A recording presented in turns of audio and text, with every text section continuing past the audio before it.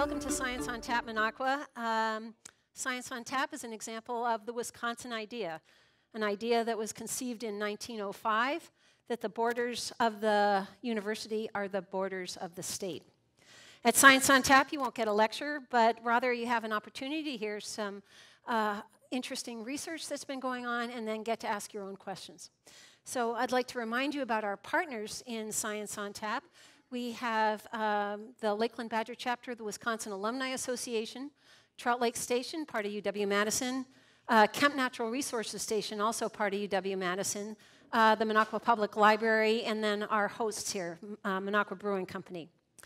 And we are supported by a grant from the Brittingham Fund, so thanks to those folks down on campus. And a reminder that there are 4 ways to watch. You can obviously watch right here. You can also watch over at the Minocqua Public Library with Mary Taylor, who has leftover Halloween candy, I hear, tonight. And if you need something like that. We're also streamed at a couple of other libraries around the area. And we also have live video streaming, so if you want to stay home or you're in Florida for the winter or whatever, you can watch, if you've got a good enough internet connection, you can watch right from your own home. And then finally, you can watch any event later. We videotape everything. And so not only can you watch the whole presentation, but we also create a 7 to 8 minute short version. And you can watch that if you just want a sample of the opening comments and a couple of questions. Our next Science on Tap event will be December 5th. And our speaker will be Brian Haringa speaking about bats. Kind of a sad story, but it should be very, very interesting. Tonight, we are privileged to have Dr. Katherine Cramer. She's the author of an extraordinary book, The Politics of Resentment, Rural Consciousness in Wisconsin and the Rise of Scott Walker.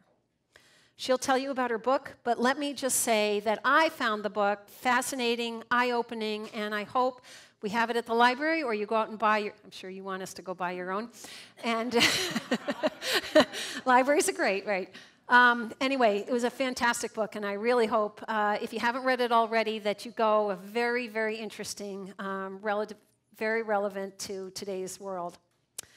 So, about Dr. Cramer, she grew up in Grafton in southeast Wisconsin. She comes from a family embedded in football. Her dad was her high school's football coach. There was never any doubt she was going to go to UW-Madison, and her household was politically active with lots of politics around the dinner table. Her mom served on the local village board, and she was the first woman to do that. And Dr. Cramer started college sure she would study art, but she wandered over to geology and then into paleontology and finally swung back to political communication during the 1991 Gulf War. She got jazzed by a young professor in a class on public opinion, and she was hooked for good on political science. Okay, so here's your trivia question for Kathy Cramer. Kathy Cramer has toured all over Wisconsin, talking to people from every corner of the state.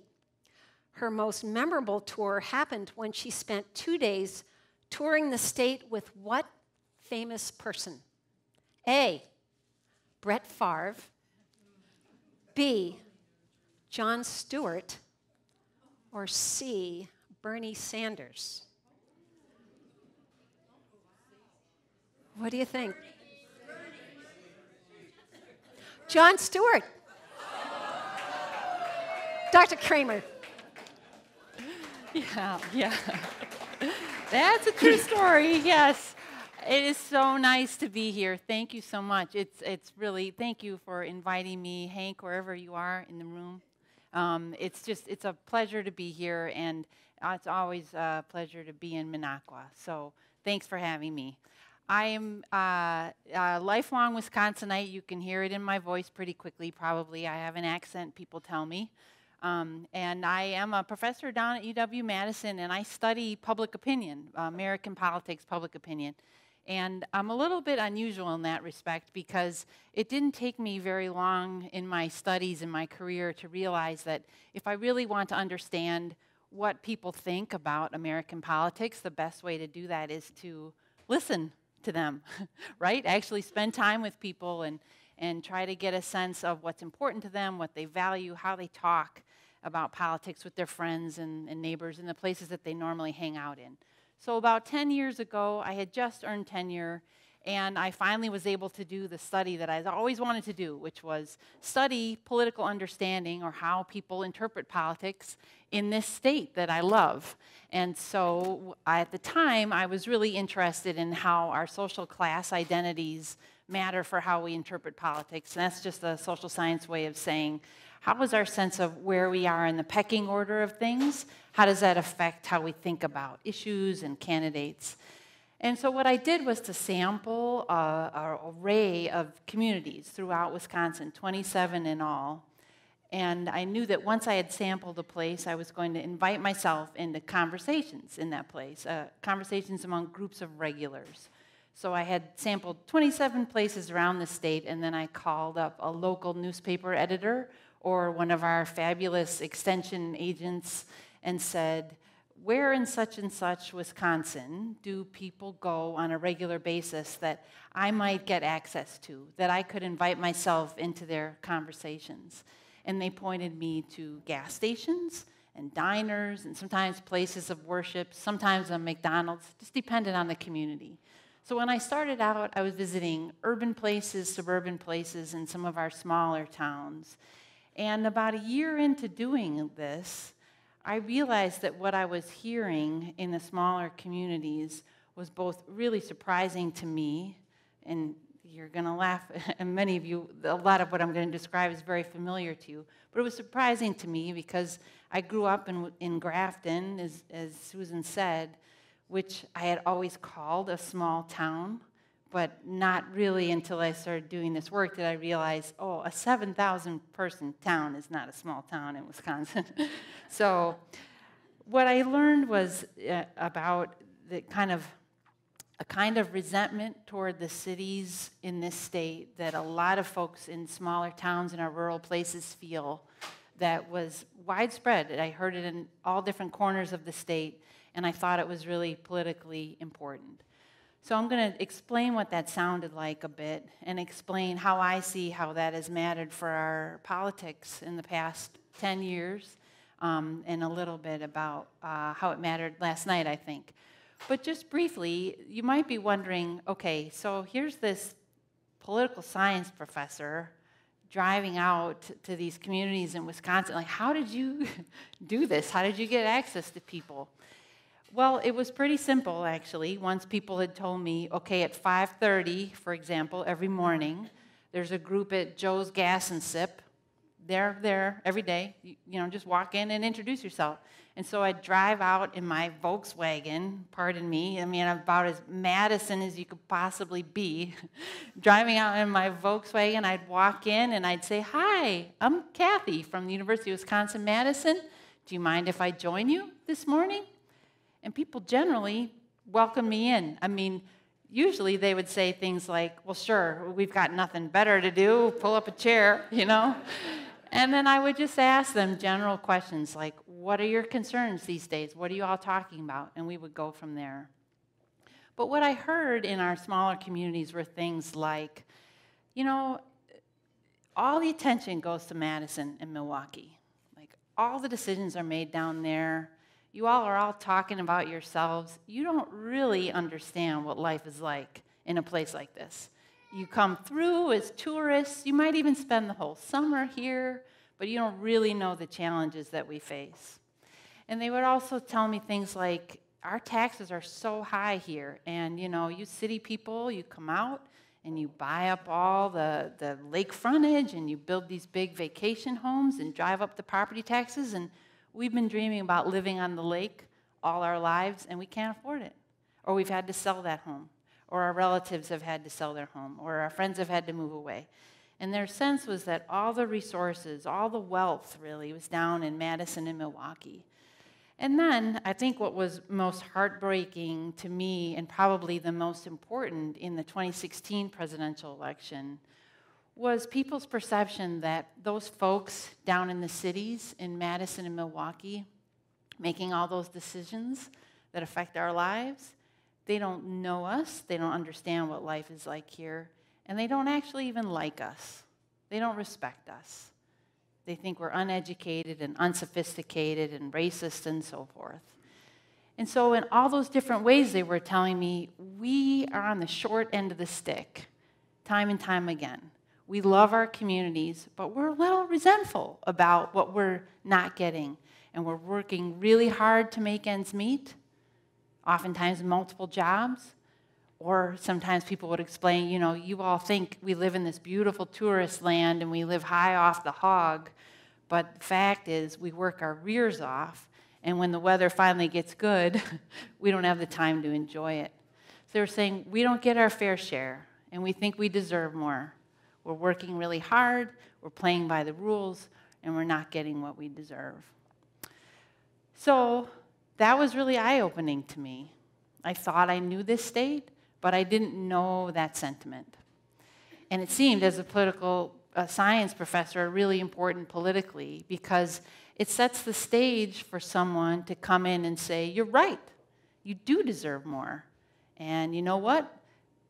What you think you deserve is going to other folks who don't deserve it, who aren't working as hard as you. And in many ways, Scott Walker resonated with that sentiment in that respect. And so for him, a big target was public employees, people like me, other folks down in Madison, but also people within every community around our state, where he was saying in various ways, you know, public employees have it really good. They have decent salaries, they have health care, they have pensions, and they're the haves. And the rest of you, you're the have-nots, and it's about time that we kind of right that balance. And then when Donald Trump came along, he was saying a similar kind of thing, not making public employees a target as much, but in his own way, saying, you know what, you do deserve more, you're right to be so upset, and you know what, it's their fault. And he wasn't pointing at public employees, but he was pointing at immigrants or folks in China or Muslims, different targets of blame. So it's not a happy story, what I have to tell you, right? But yet there is some happiness to my experience doing this work.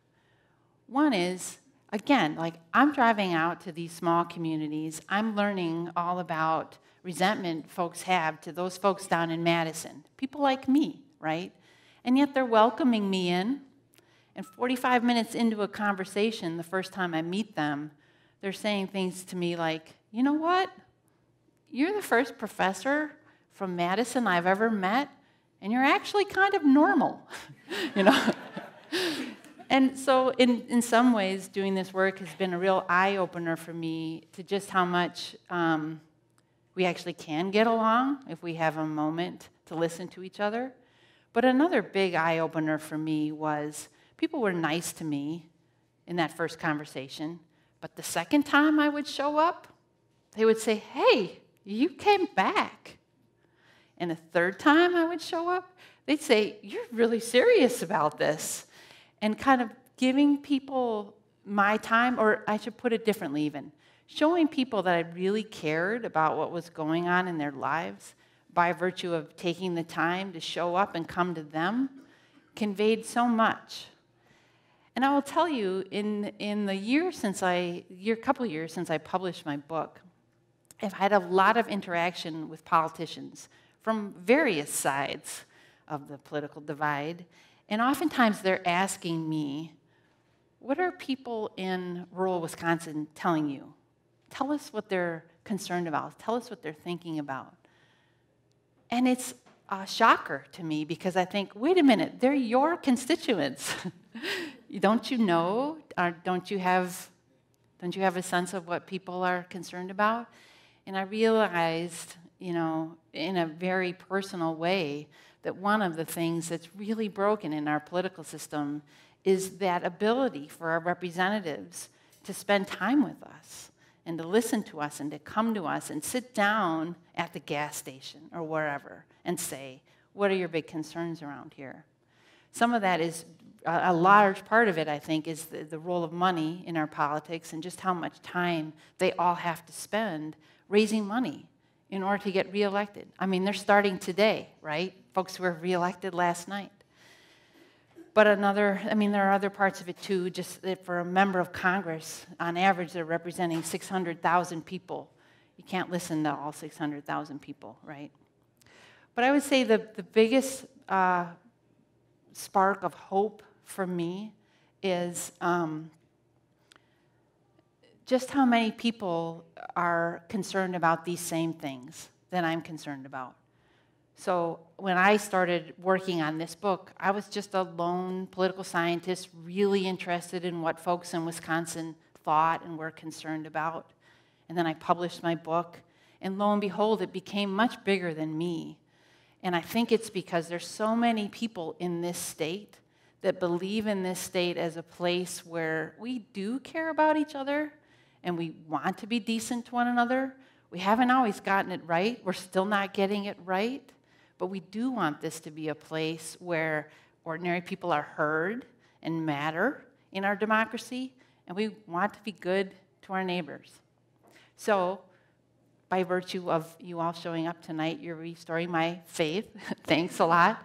And you can probably tell I really love knowing what's on your minds and listening to you. So I'm really looking forward to the conversation tonight. Thank you for having me.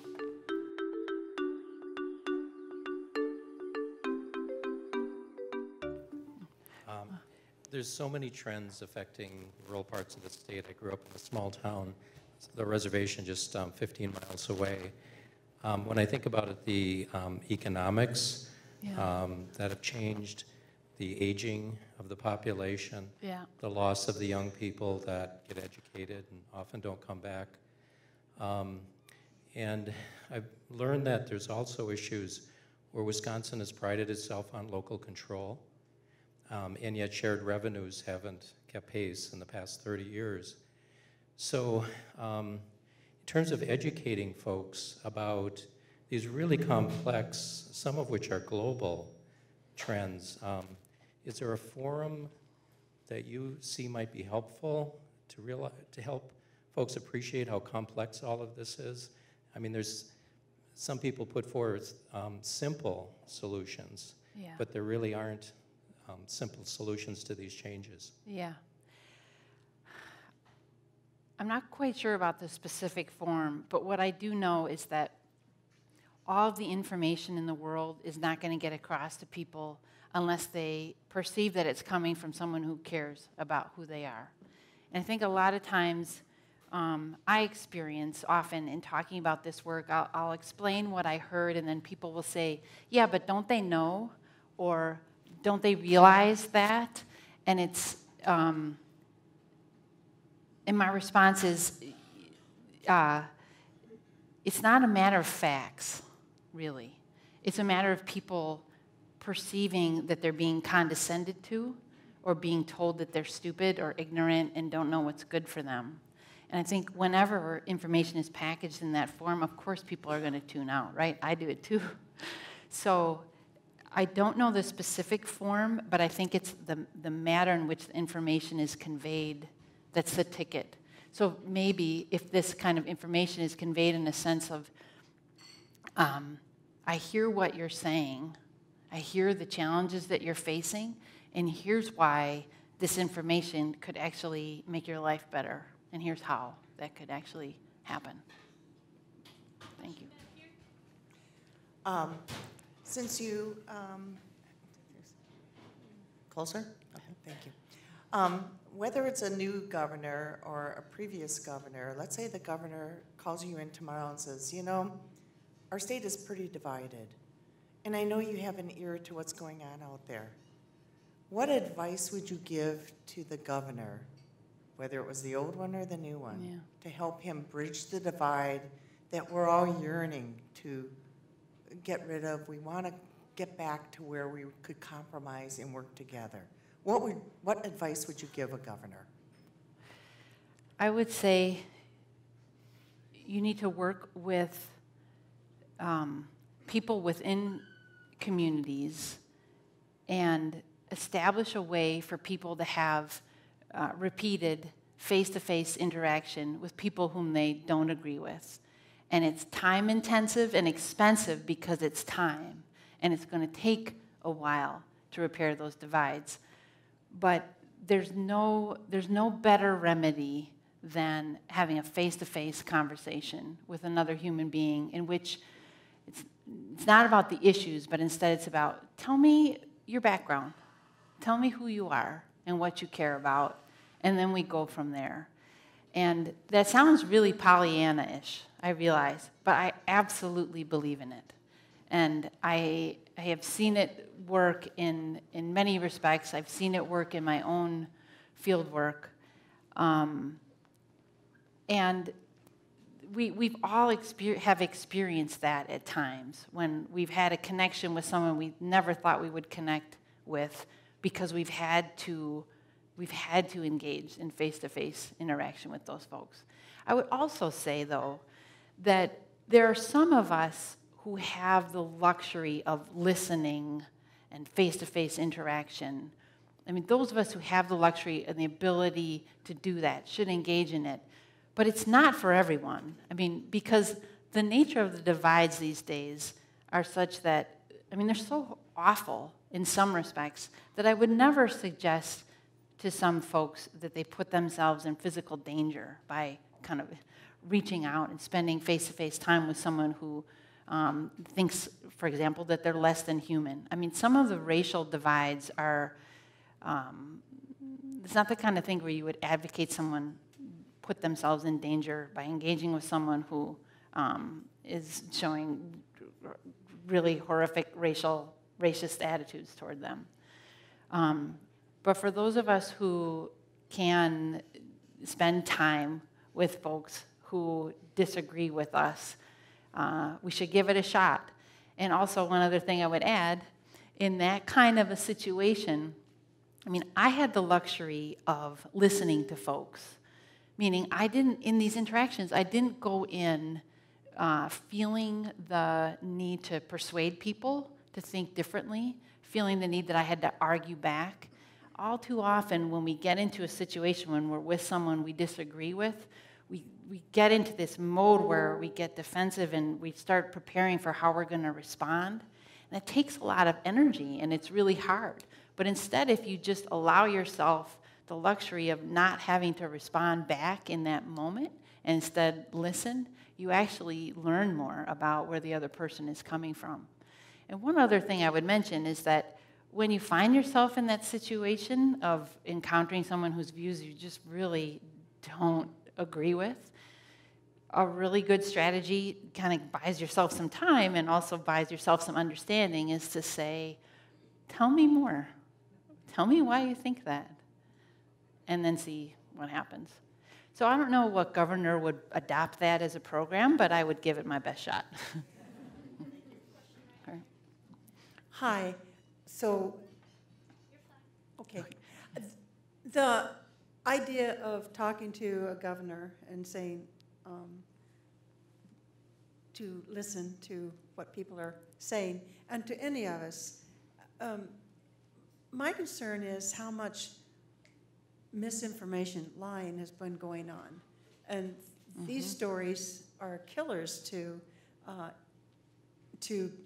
making good sense out of who to vote for. Or, I mean, you were talking to people and you said it was a luxury because you could just listen and then go make your notes and leave and think about it all.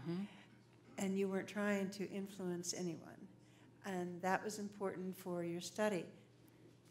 But for us to move forward into the next election, which is going to be tomorrow, Right. and how do we address that kind of resentment that comes from people listening to things that aren't true and believing them? They believe this stuff. Yeah, I mean, some of it does, right? Just, I mean, out and out misinformation, lies, myths. But sometimes, to address it, it helps to know where people are coming from.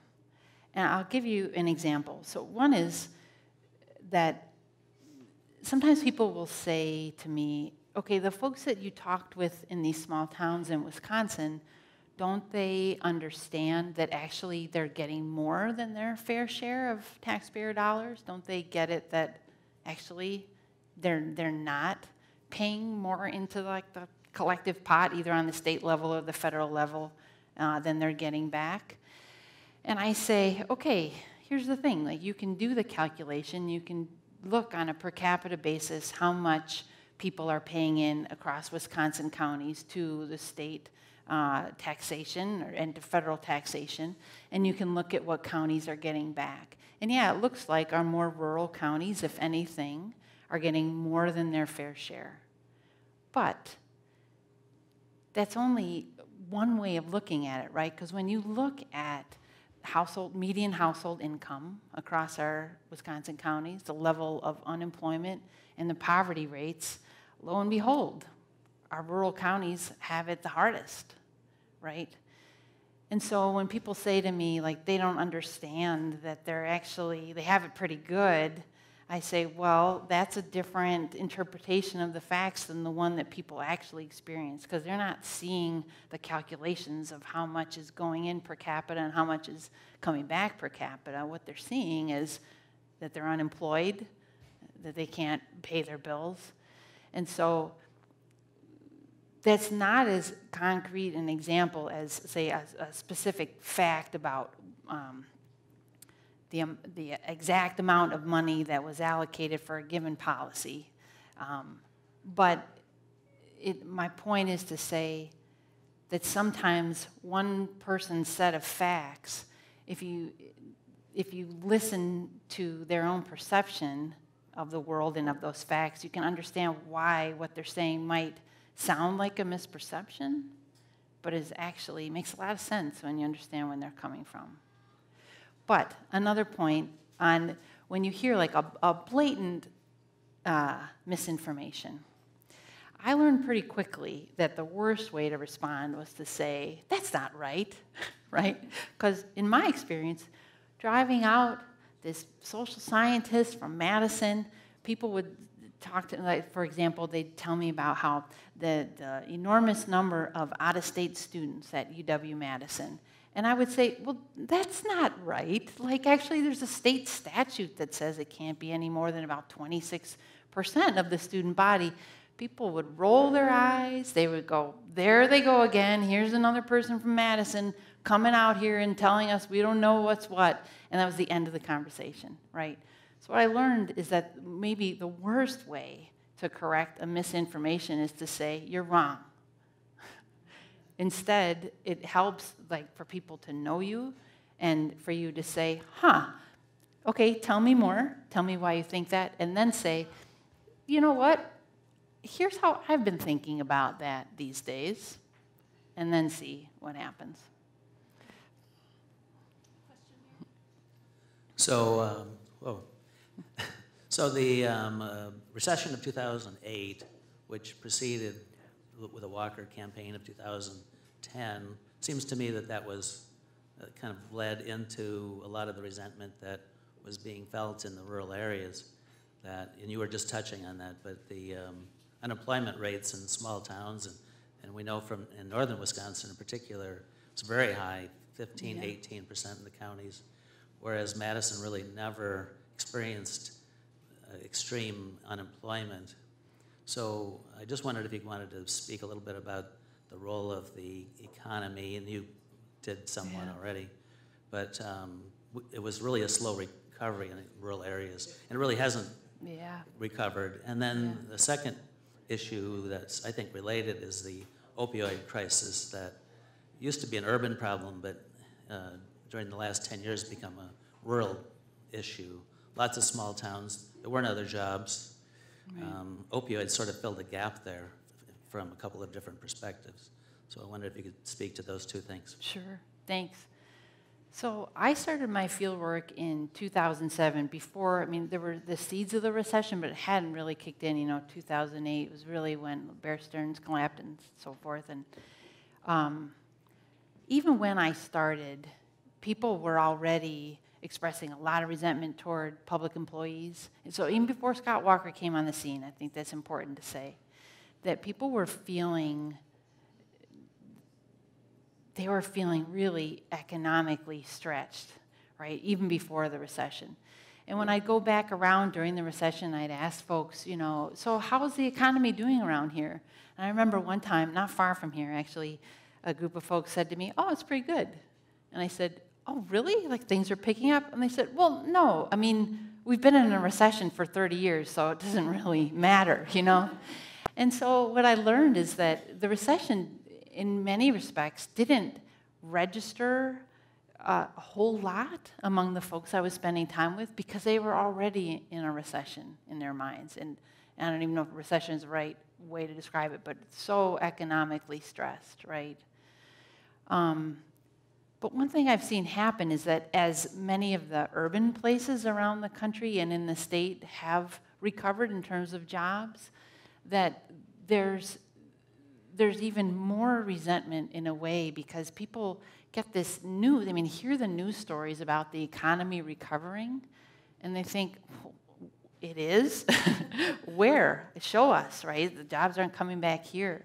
And it's just kind of underscored several things. One, just how much of different worlds we live in our urban spaces, in our smaller rural spaces, and also how the news industry has such an urban focus.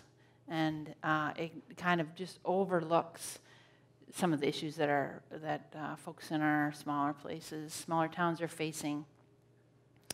With respect to the opioid crisis,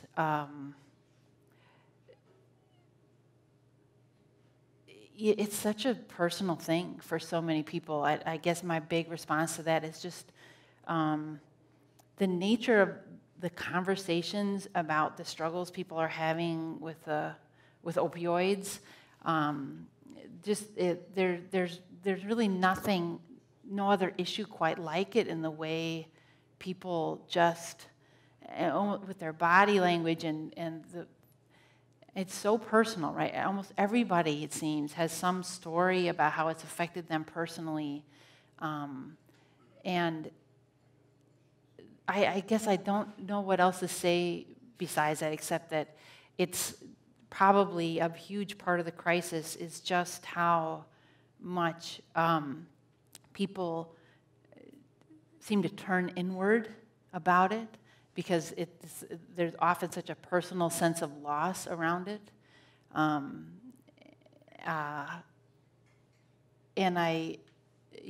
obviously it's caught in the attention of people around the country, but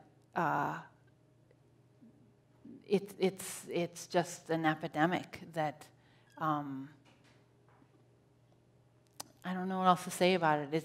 It's such a horrible, really heartbreaking thing that is, I mean, in all corners of this state, I think it's touched people. Yeah, Doctor, I got two questions. Why did Tony Evers win last night? And why did Scott Walker lose? Yeah. And are the answers the same? The other second question is, it's enough, Carol. It's enough, Courtney. The other question is, some counties vote the same all the time. Now, looking on the computer today, Bayfield County, Washburn County, and Ashland County are rural counties. Yeah. And they always vote strongly Democratic or blue. Yeah. Yeah. Where all the counties around them voted mostly red. Right. Why is that? Yeah. Oh, fun Thank questions. Yeah, sure. So I'm still puzzling through the returns from last night, like a lot of people. But I think a lot of why Tony Evers won and Scott Walker lost has to do with on-the-ground turnout efforts with respect to both the Democrats and Republicans. So in that respect, it's the same answer, but in that respect, it's also a different answer that I think my sense, just from looking at the numbers I could see this morning, was that turnout was really strong in the blue areas of the state, especially Dane County, Milwaukee County. The Scott Walker loss, I mean, there is speculation about the tie that was made between Scott Walker and Donald Trump in some folks' minds, but there's not a great way at the moment to know whether that actually meant some people didn't vote for Scott Walker, or whether or not there's people who voted for Tony Evers who may have voted for Walker one of the past 3 times he was elected. It's a little too soon to tell. But I do think that Foxconn hurt Governor Walker, and I do think the condition of the roads and issues around our public schools hurt Scott Walker in the end. Hard to say how much. That's my guess in that respect. That northwest corner of the state, fascinating, right? So there's a variety of theories for why that corner of the state is Democratic. And I'll say there's a gas station I spend time in that corner. And I remember, as a group of loggers, and some of them retired, but some of them usually on their way to work. And I remember one guy coming in, and I was asking folks about their partisan leanings. And a guy came in and he said, "Yeah, I mean, you guys are loggers, and you're voting with the tree huggers. What's with that?" Kind of ribbing his friends for voting Democratic. But some people say it has something to do with the ethnic heritage in that part of the state, that there's strong ties between the Finns in particular and the Democratic Party historically. That could be part of it. Some people say it's the Duluth media market and some of influence from that media market. Other folks say it has to do with unionization and kind of a holdover of folks who are unionized in that part of the state. It could be all those things together. Hard to know, but it is an interesting part of the state. Really interesting, yeah. In your book, you say your goal was not a cause and effect kind of study, but rather a descriptive study. And you did a great job of describing the rural mindset, which pretty clearly is different from the urban mindset, I would suppose. I'm going to ask you, is that a good thing or a bad thing for our democracy? And then secondly, if it's not a good thing, what do we do about it? So is it a good thing or bad thing that there's different mindsets?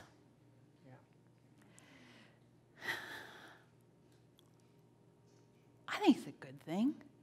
I mean, generally, if people have different perspective on life, I think that's a good thing. I think it's a bad thing when, as is currently the case, we overlap sort of how people look at politics with who people are as human beings, and start to equate folks on the other side of the partisan divide from where we are as less valued, less valuable, less worthy of respect. And that's happened before in our past, but I think it's more intense now than in the recent past, and that's not a good thing. That's not a good thing. I mean, really, as a democracy, when push comes to shove, we're making decisions about each other's lives, right? And at a minimum, we have to have some level of respect for the people whose lives our votes affect. And when that stops being the case, then is it really a democracy anymore? Good question. Yes, I have more of a comment than an actual question. Please. And one of the things is the amount of money that got spent on political ads is absolutely absurd. Can you imagine if that money did go into repair of highways, roadways, bridges, and mainly schools? What a difference that would have made. Agreed.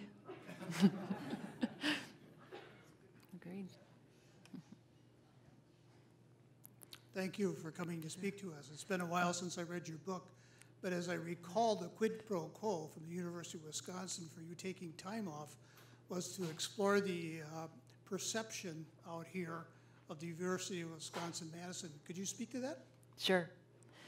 So, yeah. Can you repeat that? Sure. That the question was, it's been a while since he read my book, he said. Thank you for reading it.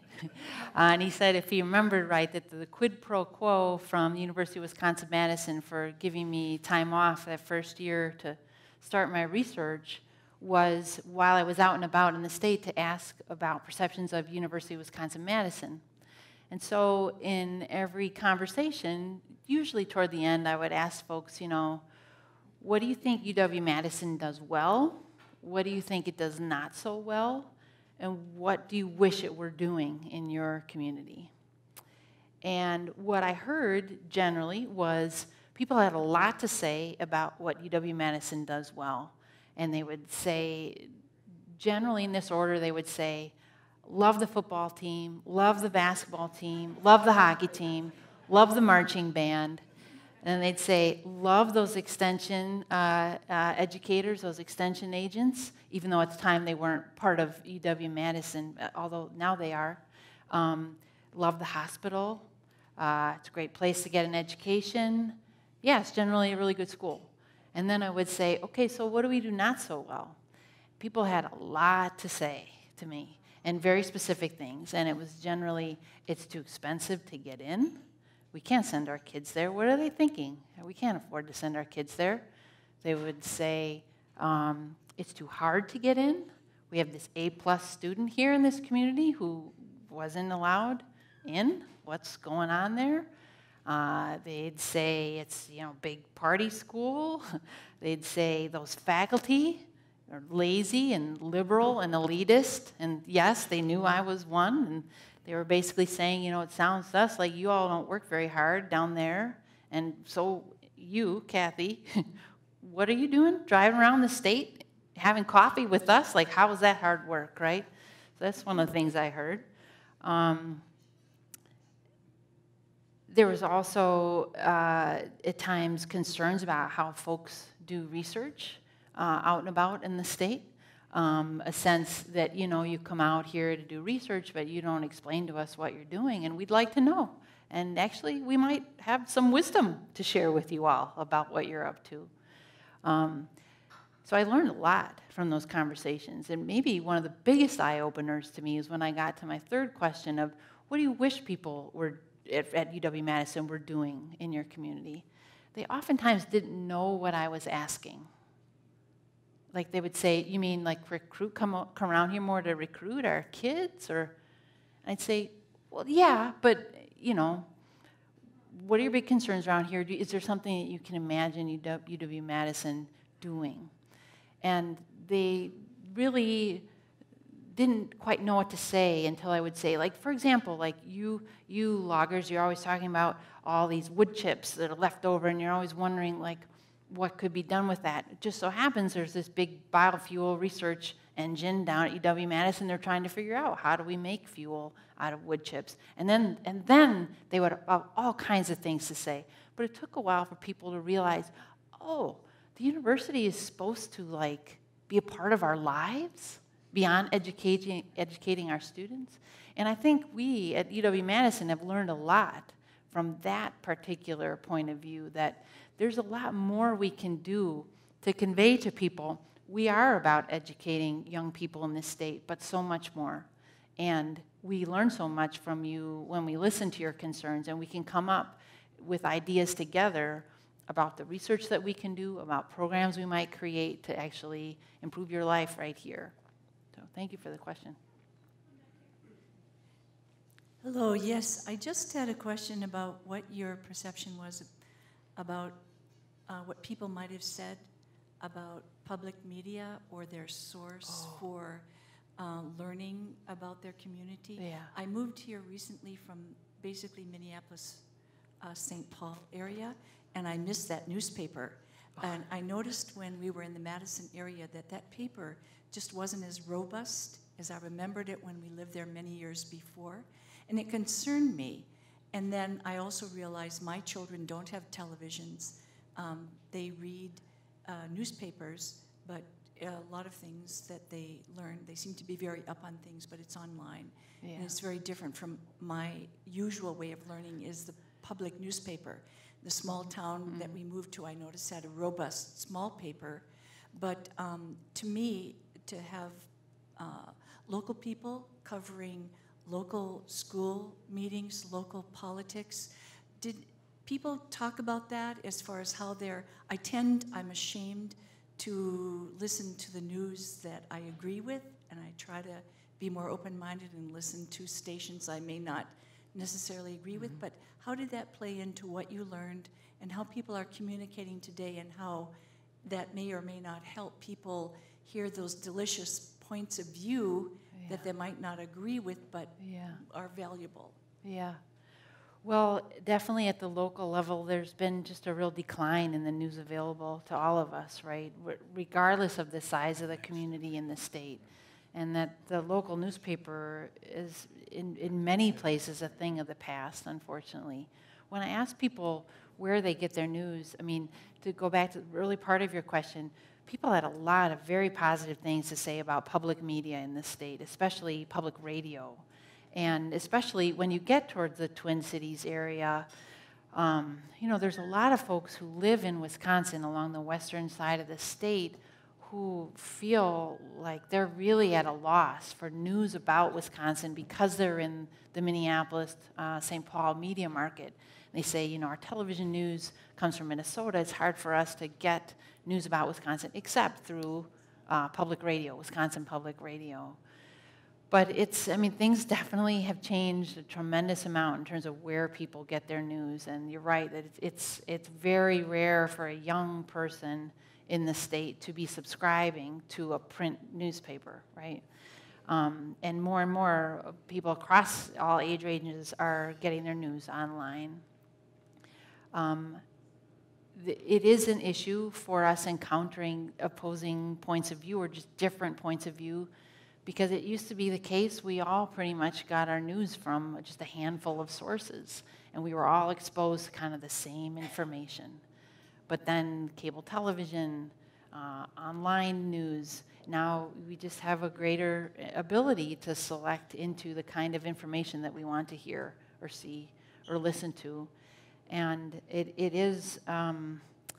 means it just takes that much more effort to expose ourselves to points of view that are different than the ones that we're used to. So it's a common phenomenon across the country, as well as in the state, and in particular, the loss of a local news source means that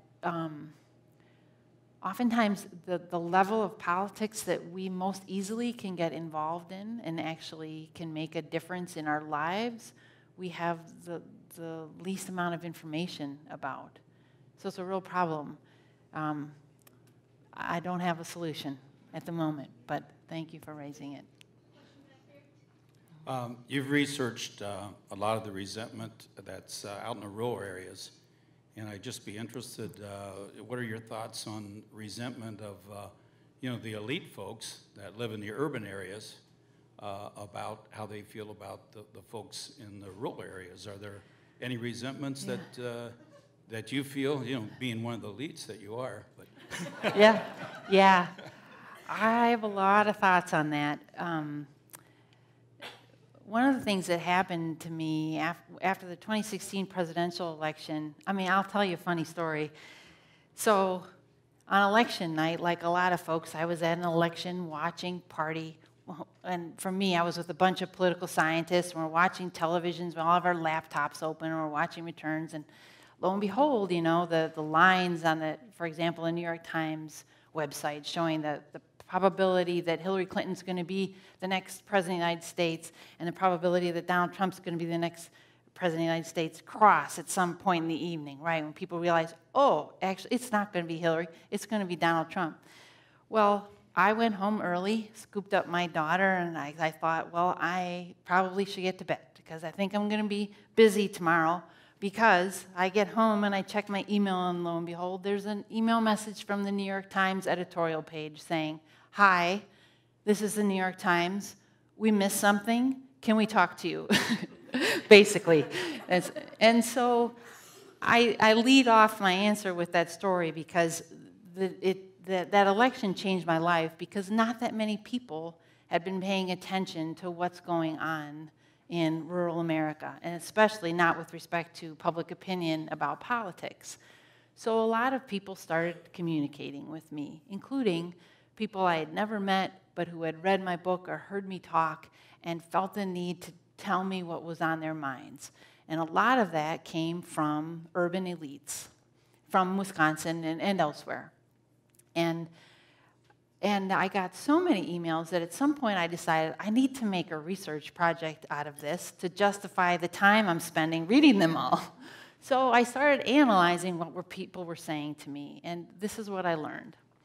That a lot of these emails were just gratitude, like, "Thank you for writing the book, I understand better now, blah, blah, blah."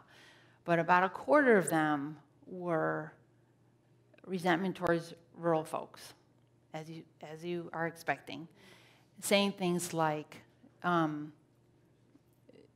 can they be so stupid?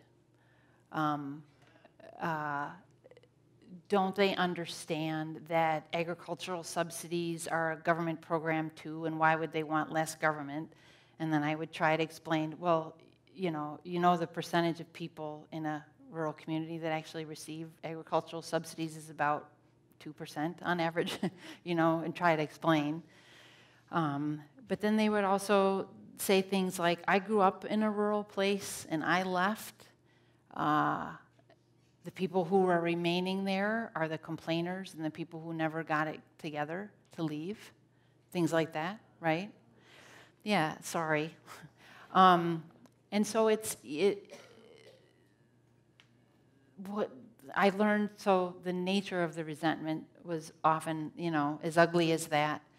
But what it taught me is that we spend so much energy talking about what's wrong with each other, right? Whether we're talking about the rural folks talking about, if only those city people could get it together to pull themselves up by their bootstraps, or it's the city people saying, if only the rural people could get it together and pull themselves up by the bootstraps.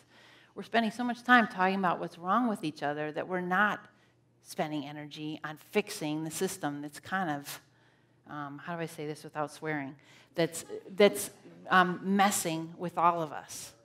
And I say that because in the studies that look at especially on the federal level, the kind of policies that our representatives in Congress are voting for compared to what our preferences are, it's overwhelming evidence that the preferences that are most commonly represented are those of the very wealthiest, and the vast majority of the rest of us, our voices are not being heard. But we're not paying attention to that. Instead, we're paying attention to how can people be so stupid, or how can people be so stupid?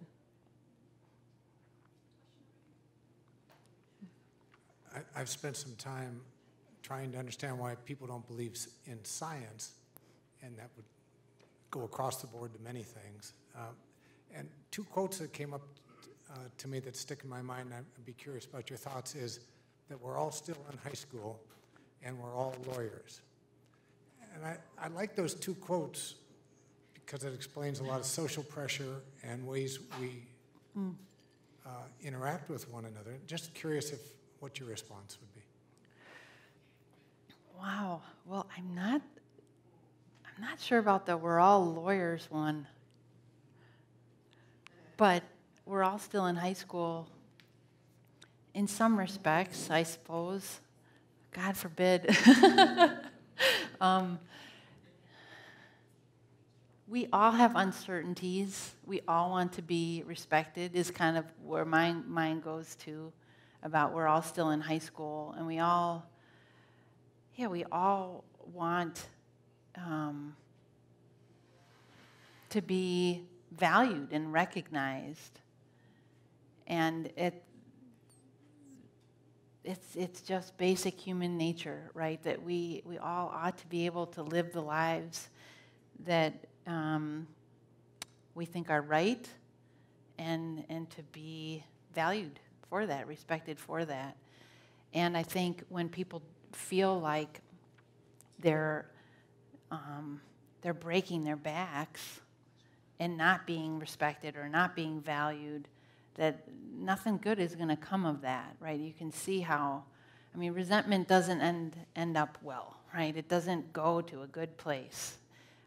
It's easy it's really fertile ground for someone to make use of that by tapping into kind of those basic human anxieties that we really experience in high school and that we hope we mature out of, but we don't really.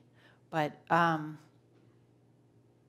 lawyer part, I guess I would love your thoughts on how you see that playing out, because I would just take a stab at it, and I think I might not get at the crux of what you were aiming for. Yeah. Yeah, you can tell. I can repeat what you say. I can hear you.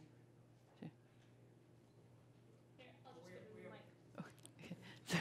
Sorry, Hank. The articles talk about motivated reasoning, that we have belief systems and we're going, because of what we believe, pre-beliefs, whatever new information comes to us, we select out that doesn't fit. We're all lawyers, this doesn't fit, guilty, not guilty. I see. You see what I'm saying? Yep. So that motivated reasoning is why we believe some lies that are being told when they're obviously lies, for instance.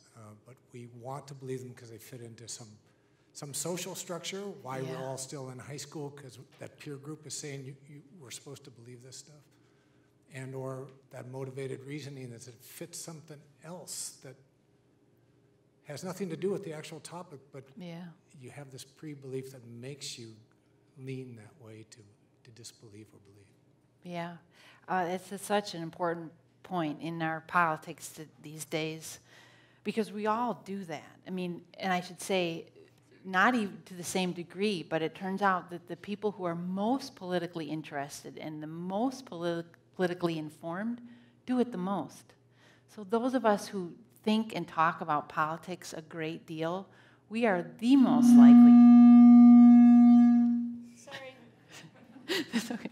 We're the most likely to interpret information in a way that best fits with our predispositions and to screen out information that doesn't kind of resonate with what we already think.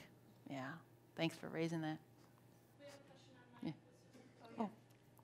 So your book was about Wisconsin. How representative is your book of other rural, urban, divided states? Yeah. Well, it's not representative of every state, but of a lot of states in the country, and especially a lot of states in the upper Midwest, Michigan, Minnesota somewhat, Illinois, but other states around the country, generally those states where there's a concentration of both wealth and income, and sometimes also, especially when there's a overlap with institutions of higher education. New York State is a great case in point. Some of the states out west, like Washington, Oregon, a little bit in the Dakotas, but it's not necessarily. I'm not really convinced the dynamic is the same in the South, but across kind of the northern tier of the country. The dynamic that we're experiencing here in Wisconsin is similar to other states. But it also, in a way, Wisconsin is kind of a microcosm for the country as a whole, in the way that we here in Wisconsin often feel disrespected and neglected and not getting our fair share of attention compared to the coast. You know, people call us flyover land or whatever term they use, and I mentioned the news media before. I mean, it's amazing how much information we get about snowstorms on the East Coast, right? We hear more about their weather than we hear about our own. So the dynamic is not exclusive to Wisconsin, and in some respects, what's going on here is just symptomatic of a broader phenomenon across the country. From your research throughout history, wouldn't you observe that people with wealth and power manipulate the story to maintain that? And the challenge is trying to get through that and understand what they're doing to manipulate us, the way they manipulate the story to manipulate us, I think. Yes, great point, Hank. Yeah. Yes, what more do I say to that except to go back to my earlier point, I think about how much time we're spending focusing on the flaws of each other. It's distracting us, I think, from that exact thing, that task of figuring out how are we all being manipulated? What's going on that's causing us to spend all this energy fighting with one another, as opposed to figuring out what do we do to collectively to make us all better off?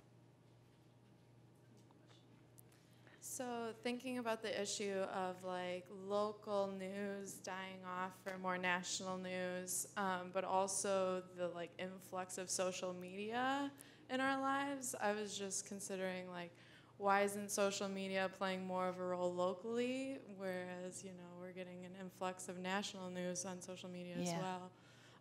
And if you have any like advice on how to make social media a place or a platform where it becomes easier to talk about these topics rather than just becoming a battle. Well, I'd love to know your thoughts before you give the microphone away, just of how you seeing it playing out locally. Like, are there cases where you see people using social media to maybe accomplish something on the local level, whether it's just becoming aware of a common concern or organizing to take care of some issue that's coming up around here? Do you ever see that kind of thing? I mean, organizing to a certain extent, but I also feel like once you put out your opinions of how you feel about something, which is usually how it is, like you have to take that first initiative to put yourself out there, and then people are automatically, like in a small town too, you're like, oh, I know that person, but like I had no idea that he felt that way about that, so now I've changed my opinions a little bit, or, you know, and even trying not to change your opinions based on what they've said seems to be unfruitful, because in the back of your mind, that division's still there.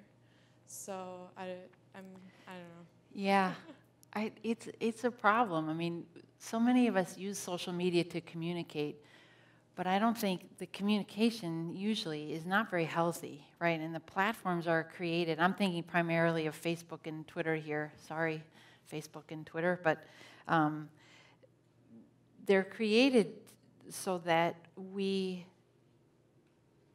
incentivized to post stuff that's provocative and is either going to get liked or retweeted, and they're not created so that we share in some kind of like collective sharing, or I mean, it's such a different environment than the coffee clutch at the gas station, where people share a lot about their lives and the good and the bad, right? What we get of each other on social media is really artificial in a lot of ways, and is not the stuff of like an enduring friendship, right? Any other questions? Oh.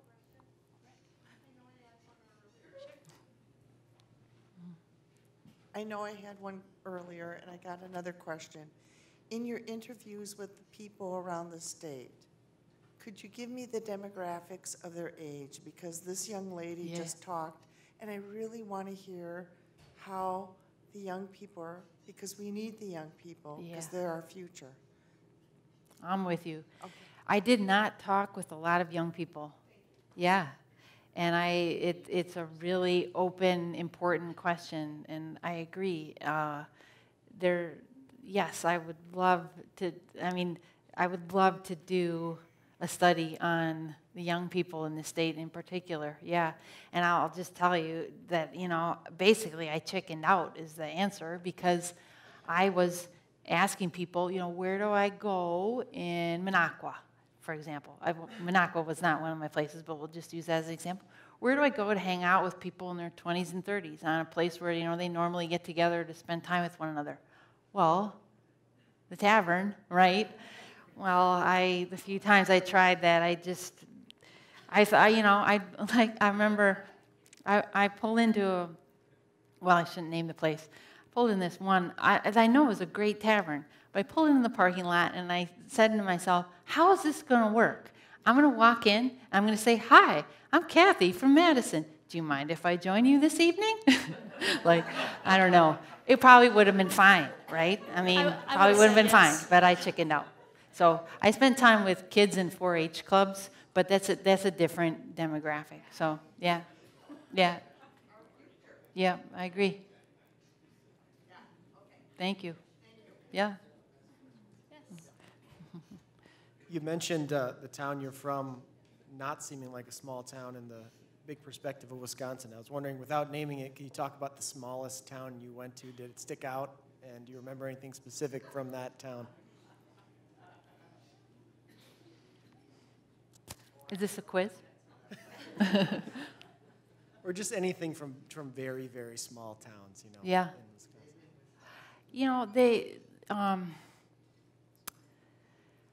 What sticks out to me is that when I would go to a place that, I'll give you a concrete example. There was one place I spent time in where I spent time in the basement of a church, middle of a weekday morning, because there was no gas station, there was no business in town, but there was a church, and everybody around knew that at 10 a.m. on Tuesdays, that's kind of where you go. And so it was a wide range of people. Some folks were retired, some stay-at-home moms, but a lot of people who were working who just knew that, on Tuesdays, I take a break at this time because I'm going to meet up. And what I learned from that is what I thought was this tiny hamlet, this tiny little town, was actually this huge, vibrant community. That's what I learned. There's tiny towns, according to the census, I guess you could say, but there's a lot going on. Yeah. Mm-hmm. Any other questions? Oh,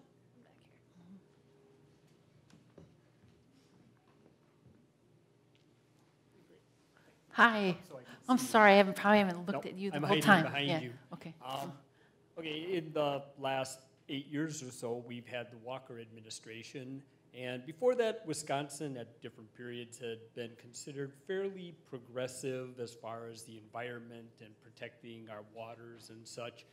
And Governor Walker, of course, said we're open for business, and we have Foxconn, and we have the fast track for mining, we have a golf course at Black River and stuff that basically show where his priorities are.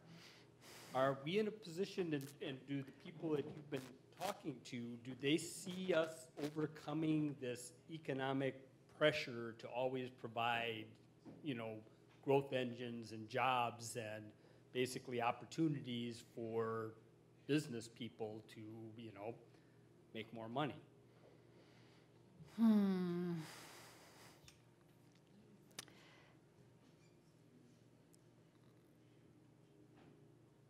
I would say most of the folks I talked to who talked about supporting Governor Walker, so there are folks who told me that they voted for him or supported him, don't see it that way, They,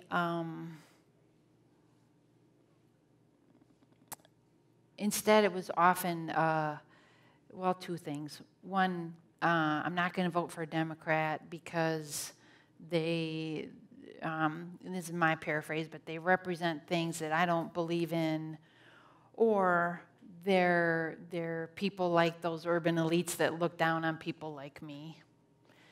Or I'm not going to vote for a Democrat because look around here and you tell me that whatever government's been doing is working for people like me. And why would I ever want more government? I'm not going to vote in a Democrat who's going to ask for more government programs and take more of my money to create more government programs. So oftentimes they weren't really talking about being open for business or Walker being good for business, but talking about how they didn't see much to like in Democrats. Yeah.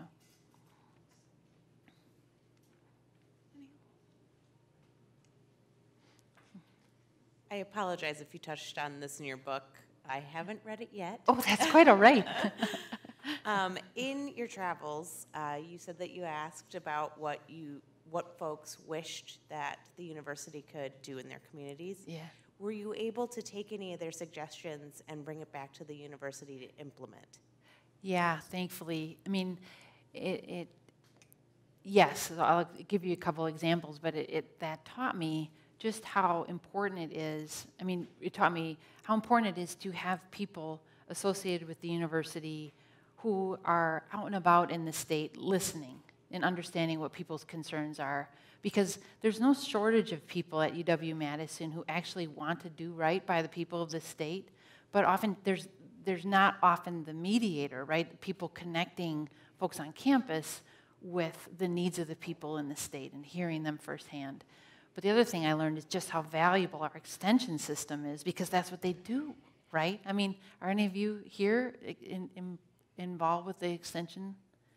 Yeah, awesome. So that was the part of the idea behind extension originally, but I became such a huge extension fan through doing this work, because I realized if you were going to create a system that did exactly the thing that we need in order to connect the people of the state with our research institutions, it would look much like the university extension system. So concretely, there was, well, I don't know how specific I can get about this, but there was one time when a woman, first time I met her back in 2007, said, my husband passed away 3 weeks ago, and I didn't realize until he died that you could donate tissue. Like, I knew you could donate organs, but I didn't know anything about tissue donation. And could we do a kind of symposium up here where people from the university come out and talk about tissue donation, because there should be more awareness of it. And it didn't take that many phone calls for the ball to get rolling. And, I think maybe it was a year later that there was a symposium in a northern Wisconsin community. And the other examples a lot like that too. But it requires an extension system and others. I mean, to maintain that link, right? Like researchers, like at the Trout Lake Station, being out here, interacting with people, understanding what the needs and concerns are to be able to communicate it back. Thank you.